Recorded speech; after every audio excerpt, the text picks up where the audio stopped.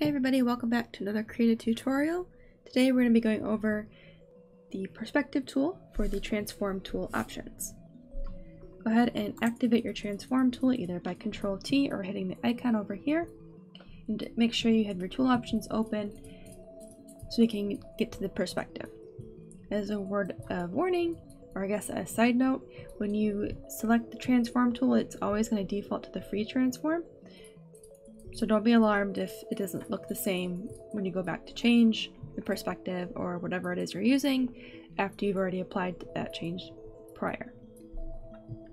So we're going to go to the tool options and hit the perspective. As you can see, the pivot is gone. I can't use the shear option. I can't rotate it. I can't do what I was able to do with the free transform. So here I can shear and rotate. With the perspective, these middle icons are gone, or selector points, and as I said before, the rotate and the shear is gone as well. You can still move it around by clicking inside the box, but you can't do anything else. If you do feel the need to scale or shear or whatever it is you want to do, you can still do that here in the tool options, but you can only use the sliders and the options here.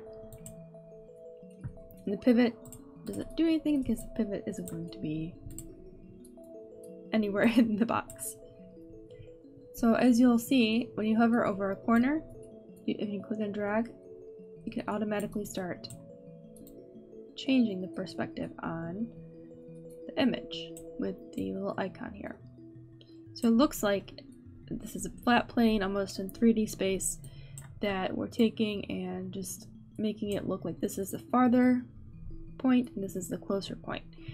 Obviously with illustration it may not, you're exaggerating it to the point it is obviously not possible, but this works out with minor adjustments when you're drawing, or for example when you're trying to make some cityscapes or landscapes or buildings, things like that. You can quickly change your sketch and change the perspective and get some more out of it without doing too much crazy work. It just speeds things up a little bit. Another part of the perspective tool is it has a vanishing point line. Oops, activate that. Trying to get it to show here. Is a red dot that will show up. Oh, there it is. It's off canvas for me. So this will basically change your vanishing point. And your vanishing point is, like, let's say this is the horizon, that's where your vanishing point would be. So if your horizon or whatever it is going to be up here, you can start changing your points here to change the perspective to kind of align better with that vanishing point.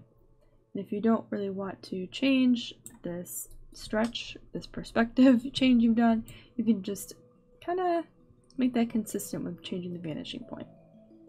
Now if you put it farther over here, it's going to kind of shorten that perspective or bring it closer, and if you bring it the vanishing point closer to the image, it's going to make that vanishing point farther away.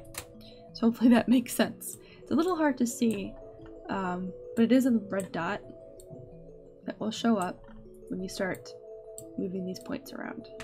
Alright, but that's it for the perspective tool, or the perspective transform. Hopefully that was informative. If you guys have any questions, leave them in the comments below. Let me know if this video was helpful or not. And if you haven't already, make sure to like and subscribe so you don't miss the next video. The next video will be going over the warp option, which is right here, which gives you way more control than the perspective, so you can kind of do way more, just a lot more with that tool. Thank you guys for watching, and I will see you guys in the next one.